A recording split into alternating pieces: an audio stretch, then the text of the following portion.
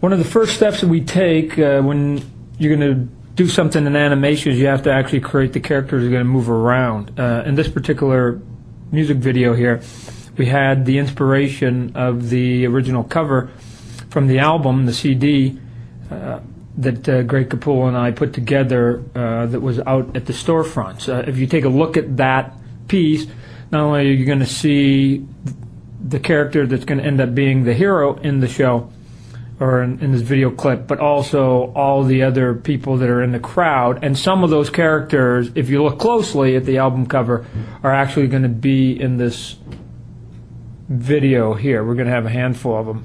A couple of them are the young blonde lady down in the corner here. She'll be in here again. Some of them just very quickly.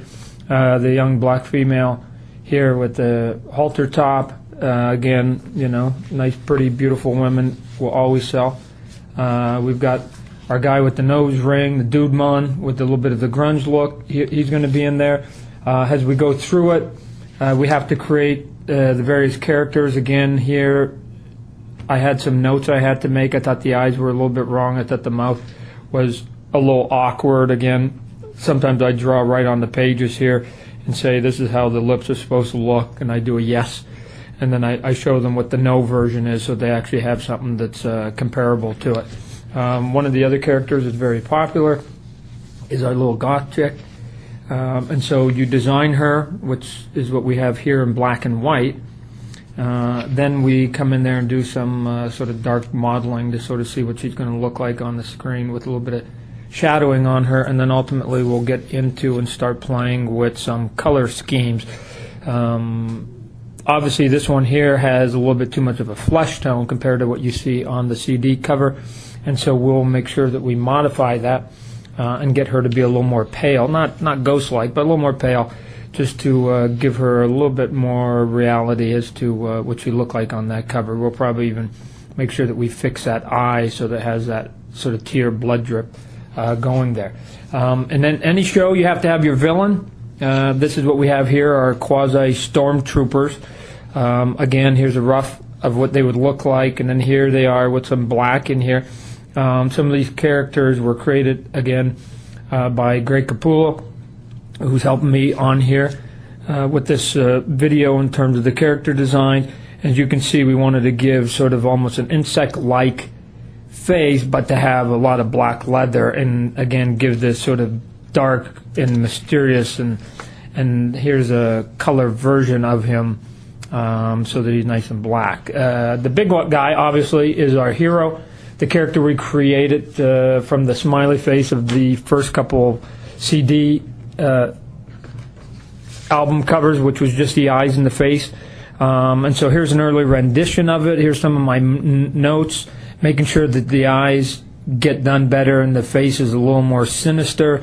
Again, it's really important to me. Here's again another one that's in color that has the face and the eyes. There's a note down here of how you do the eyes and how you don't do the eyes. I don't want them to look like a little alien guy. I want them to look sort of mean and squinting on it.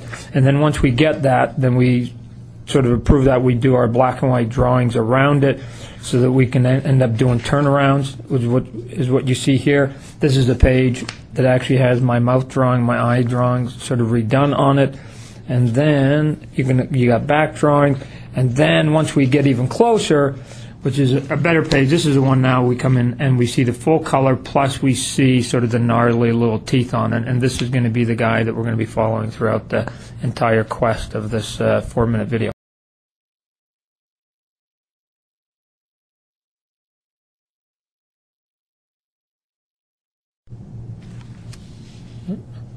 The first one we're going to look at here is of the storyboards, and the storyboards are what we end up doing after we design all the characters. We have to show these to the overseas studios so that they know what to put in each one of the scenes, and in some cases exactly what we want in a particular frame.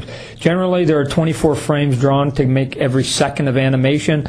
So if you do the math, you can see there's a lot of work done in even just a 3 to 4 minute video like we're going to be doing compared to a full-length feature.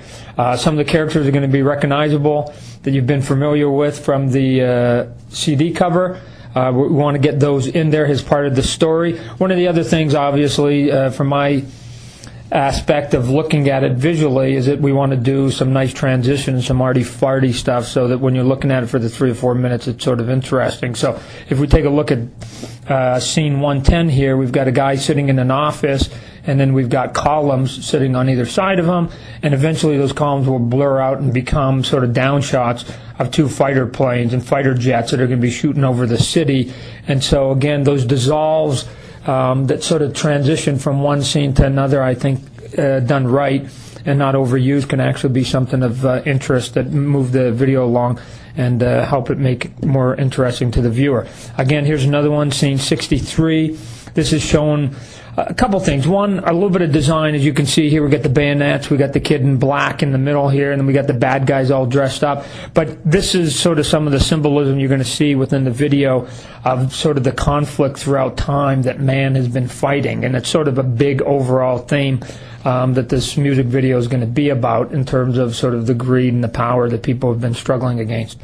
And because of those two themes, obviously you have to have a backdrop of the politics that go around the world, because everything is driven in our world these days by the politics of every country and the agenda that each one of them has. So you're going to be seeing a lot of the world leaders of some of the big major countries around the world, and it's going to be tying into what's happening to the oppression of the people as they walk around the street. And then obviously you need that sort of through story of your hero, and we see him down below here in this particular scene. He's actually tied up, as you can see in this third panel here, and he's struggling to break himself free. Ultimately he will, and then he'll go on a path to try and, in its simplest terms, beat the bad guy. Up above here is, again, some quick shots of our villains who are basically taking on the people, and it's up to our hero to actually save the day, quote unquote, in sort of an artistic way with the backdrop of the music as we see all the other things. So hope you like what we were doing, and we'll get back to you soon with some more information.